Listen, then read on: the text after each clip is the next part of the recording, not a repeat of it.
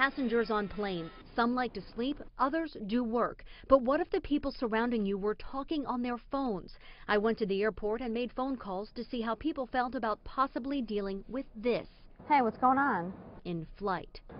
I will die if I'm on a plane and someone is having one of those loud conversations. We've all been annoyed by those loud talkers, and the Association of Flight Attendants says when something is loud or disruptive, it's not only unwelcome in the cabin, it's also unsafe.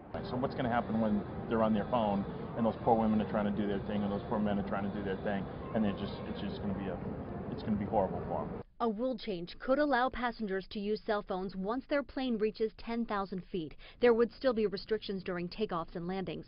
Some passengers told me my phone calls didn't bother them, and they think in-flight phone calls have a future. We could start like that on emergency phone calls. That would be perfect, I think.